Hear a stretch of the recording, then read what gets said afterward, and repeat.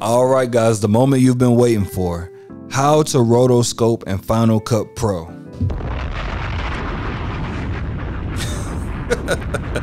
These corny ass sound effects, man. Hey, but listen, man, the cat's out the bag. There's no way to rotoscope in Final Cut Pro. But I'm going to show you how to use After Effects Roto Brush tool and use it with Final Cut Pro, and it's going to make your life a lot easier. It's really simple to do. So let's head on over to Final Cut Pro, man. And I already know you Adobe After Effects people, y'all are going to get on me for not using something right in After Effects. That's cool. I'm new to it. So if you can help me out, please help us Final Cut Pro people out, man. We all family, you know what I'm saying? We all trying to make $1. We all trying to be creative with video editing, you know what I'm saying? But anyway, yeah, let's head into Final Cut Pro. I went ahead and dragged and dropped a Wiz Khalifa video that I really fuck with in here. And give me 1 second. I'm going to go to a shot that I want to, you know, rotoscope. Let's see what we got here.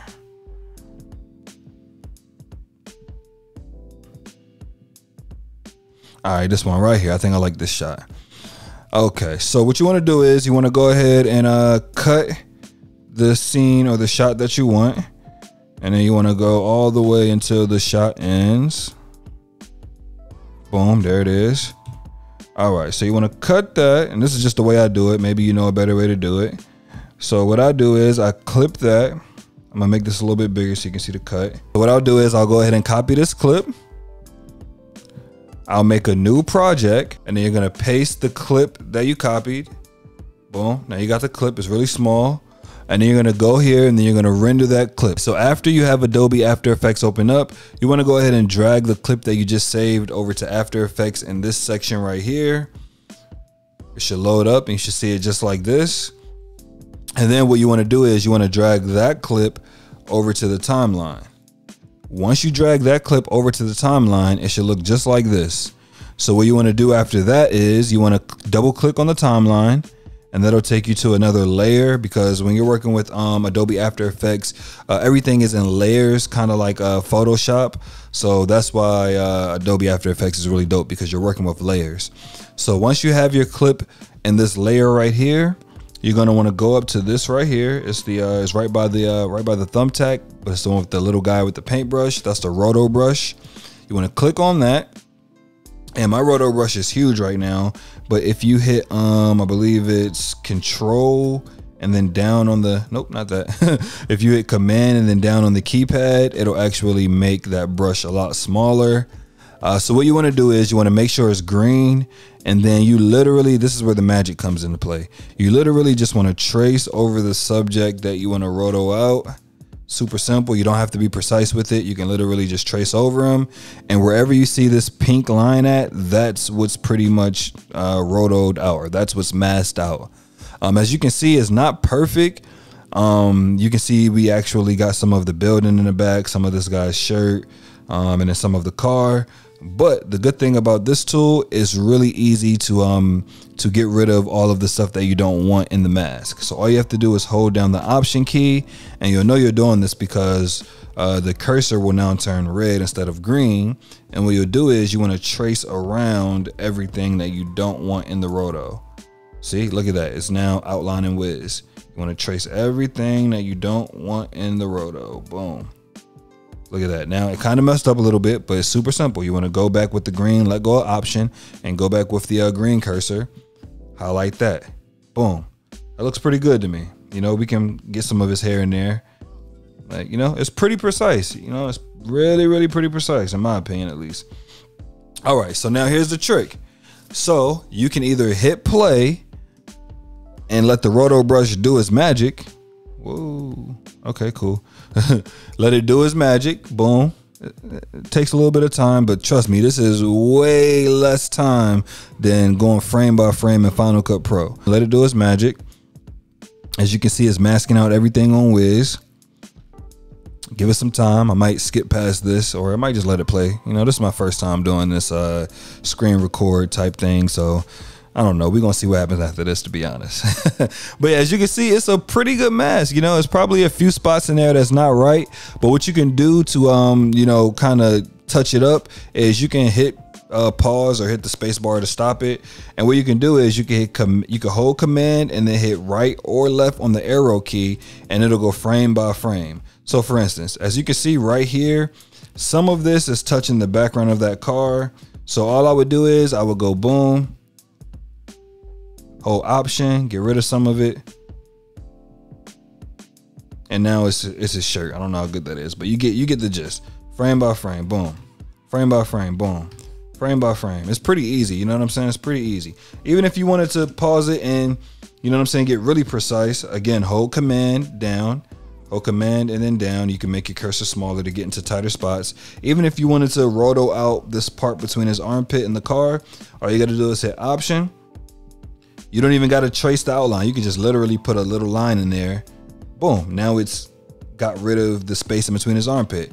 And if you hit play, it'll you know, roto out and do everything that it needs to do. Now, one thing I will say that I've learned, you know, based on my YouTube tutorials when it comes to roto brush, you want to make sure you get the first frame as good as possible. That way the tool will work just fine throughout the entire video, and it'll give you the best results and the best outcome. Like for instance, if we go back, I see some of these spots on his hat that didn't make it. So all I'm gonna do is go up here, add a little green, boom. Add a little green, boom. Oh, and also another thing, you want to come over here to the left where it says standard, and you want to click on best. That's going to give you the best roto. That's going to give you the most precise roto.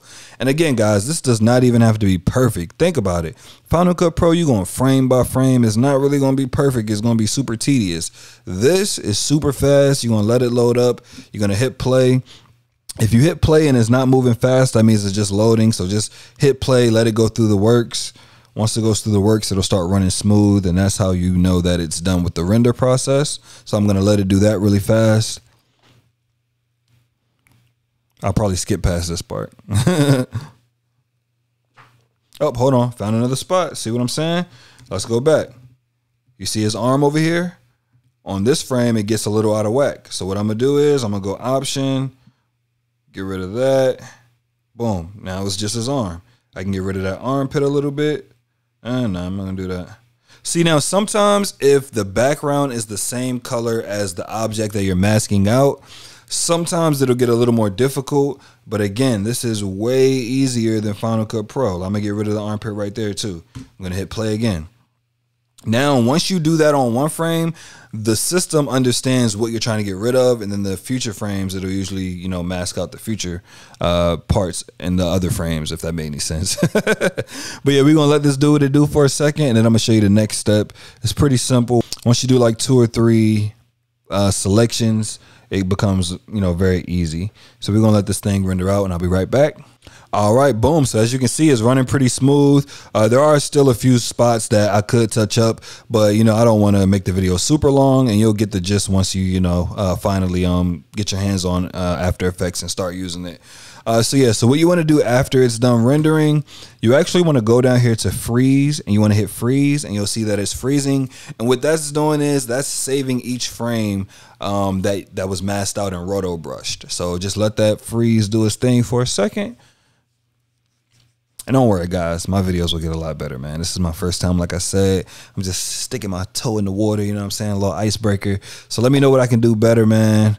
And I'm all ears, man. I'm trying to jump into this field and make life a little bit easier for videographers, because I know a lot of people want to do this effect. I wanted to do this effect so bad.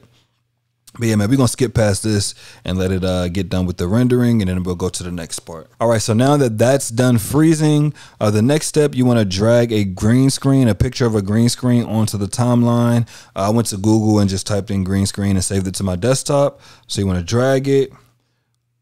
Once you drag it, the green screen will be on top. So what you want to do is you want to go over here, and you want to actually drag the clip that you rotoed on top of the green screen, and it'll look like this. And as you can see, the edges are a little rough. You can even come over here to a feather, and you can feather it out some if you want to make it a little bit better. But honestly, once you do this yourself, you're going to make this look a lot better than I did. I'm just doing it pretty fast just to show you how easy it is. And you can even come over here, add a little contrast. I think shift edge makes it a little bit better, and also reduce chatter makes the roto a little better as well. So once you have it like this, as you can see, I'll hit play. It's gonna take a little time to render, not too long, of course.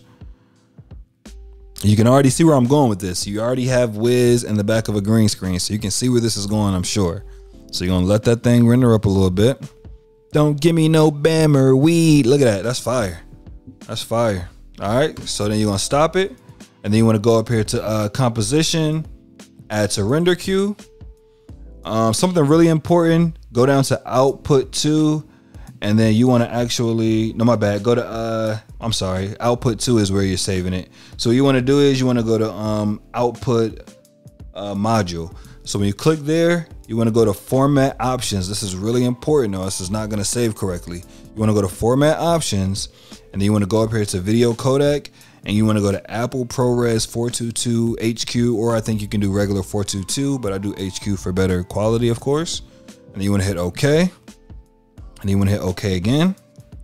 And then you want to hit render. Let me move this over so you guys can see. Then you want to hit render. It's going to be super quick.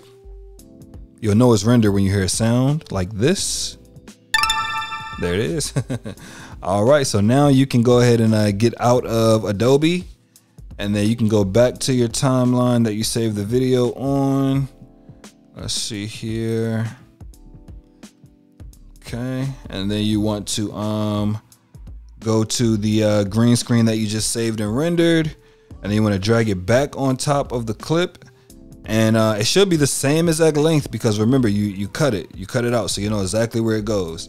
And as you can see, it's on top of the clip. And then you want to go over here to your effects. You want to go down to keyer. You want to add your keyer on. Once you add your keyer on, whoa, where'd it go? Now you have, you know what I'm saying? You have a keyed out whiz. So now what you can do is, this is where the fun starts. You can make duplicates of it. You can go to the bottom layer if you want, and you can, you know what I'm saying? You can transform it, make it a lot bigger. Really dope, really dope. Let's see here. Let's get rid of this. So yep, you can make this thing a lot bigger. I actually meant to do the bottom clips. Let's go back. You can go right here, make it a lot bigger. Whoa, look at that. Endless possibilities, man. I'll show you some quick endless possibilities that you can do with this. Look at that. Fire. Fire. You already know what you can do with that. If I got to tell you what you can do with that, then you don't need to be doing it. You know what I'm saying? But here, I'll do a quick little effect. Let's triple it up if you want. Boom. So I know you probably see a lot of people doing stuff like this. So you can pretty much come here. You can go to this bottom clip. Let's say if you wanted to make this bottom clip, let's say black and white. Look, now the bottom is black and white, but the mask, but the green screen stuff is still in color. You know what I'm saying? Like, you can sit here and you know what to do with this. I'm not about to sit here and show you the endless effects, but you get what you can do with this. It's super dope. You know what I'm saying? You can do all kinds of stuff. Oh yeah, another thing I do want to mention before I let you guys go, if you do want to get rid of, like, sometimes like the edges will have like this white on it. What you want to do is you want to go over to the green screen clip. You want to go into the keyer, and then you want to go down to what is it, matte? Yeah, matte tool. You want to go down to matte, and then you want to go to shrink and expand, and you want to bring that down, and that'll get rid of the white edge that's on your green screen. And yeah, man, you can do whatever you want with it. Do whatever you want with it. Hot fire, hot fire. But yeah, man, hey, listen, if you enjoyed this tutorial, like, subscribe, turn your bell notification on, all that stuff y'all usually say in the videos, I'm about to start saying too. I got way more tips, tricks, and tutorials to bring to you guys, man. Rock with your boy.